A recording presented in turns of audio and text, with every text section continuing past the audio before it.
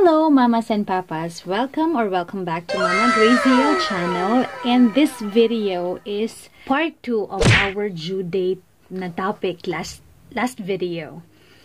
Kung hindi mo alam yung last menstrual period mo, or hindi ka sure, o wala kang idea kung kailan ka last dinatnan, o kaya nagpipils ka at nabuntis ka, meron tayong way para malaman yung due date mo, at ito ay based sa early ultrasound or tinatawag na TVS. Alam mo ba na ang age measurement ng ultrasound ay accurate o close to accurate kapag ginawa siya sa first trimester o sa early stage ng pregnancy? Kasi, yung mga fetus ay halos pare-pareho pa ang development sa time na to, pero habang tumatagal ay nagva-vary na sa iba't ibang factors. Ang ultrasound na dapat i-perform sa early stage ay yung TVS kasi masyado pang maliit si baby kung sa tummy gagawin tong ultrasound na to. What is TVS? Ano nga ba tong TVS na to? TVS is a transvaginal ultrasonography.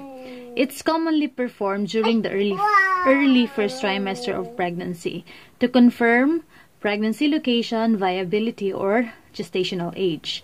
Ito yung may device na bilog siya. Bilog siya na device na may hawakan, na I don't know how to draw it. Pero ito yung nilalagyan ng lubricant, tapos ipapasok sa vagina mo. Tapos may image or images na lalabas sa TV. At doon nila nakikita yung uterus mo, yung lahat-lahat. Ito, I have a sample here. Para, ito siya. Ito yung sa akin na TVS. Ganito siya. Baliktad yata. Ito.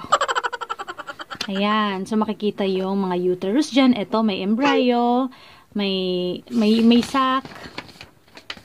Ganyan. At of course, dito rin yung heartbeat ni baby.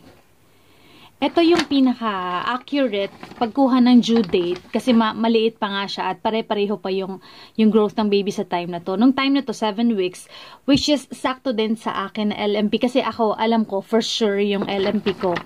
At sumakto siya sa ultrasound. Luckily, para hindi na i-change ng OB ko yung due date ko. Ito naman yung sa second trimester. No.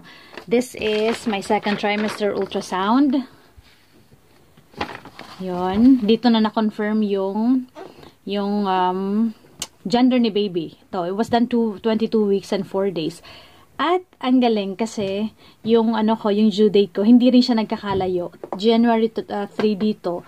Yung binigay sa akin January 14. Ito yung third trimester ko, ultrasound, January 6. Hindi siya nagkakalayo kasi medyo strict ako sa diet ko nun. Ayokong lumaki si baby sa tiyan. Kaya sa mga mommy, don't fret kung hindi nyo alam yung last menstrual period nyo kasi there is another way to find out yung due date mo. Malalaman at malalaman siya. Kaya chill lang. Huwag tayo magpa-stress. Okay, and if you're looking for the easiest way to find out your due date, basta alam mo lang last menstrual period mo, you can use pregnancy calculator. Ang dami nito online. Ang dami sa iba't ibang website. I-enter mo lang yung last menstrual period mo. Ang alam ko based din to sa Nagel's rule. Yun lang for this video. Kasi nga continuation lang to ng first video na medyo napahaba-haba yung explanation ko or discussion about Nagel's rule. Okay, so this is it. That's about everything, and I hope you learned something. And if you have questions or if there's anything unclear to you, kindly let me know by commenting. And if you like this video, give it a thumbs up, and also please subscribe to our channel, and of course hit the bell. Yan, I'll make a bell for you guys. Hit the bell so you'll be notified whenever we upload new videos. Have a wonderful day. Bye. Say goodbye, my love. Say bye-bye. Goodbye. Mwah. Good job.